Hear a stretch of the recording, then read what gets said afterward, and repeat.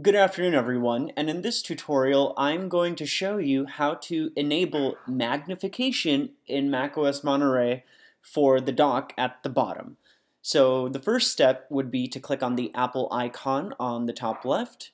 Then the second step would be to click on System Preferences. And then the third step would be to click on the option that says Dock and Menu Bar. And then please check off the box that says Magnification. So now that magnification has been checked off, if I touch the icons that are in the dock, they're going to get magnified. So as you can see, the icons have now been magnified. If I want to turn magnification off, I simply have to uncheck the box. Now in my case, I don't really need it, so I'm just turning it off. So now magnification has been turned off. So if I go back and touch the icons, they will not magnify. If you have found this tutorial to be helpful, please rate, comment, and subscribe. Have a good day.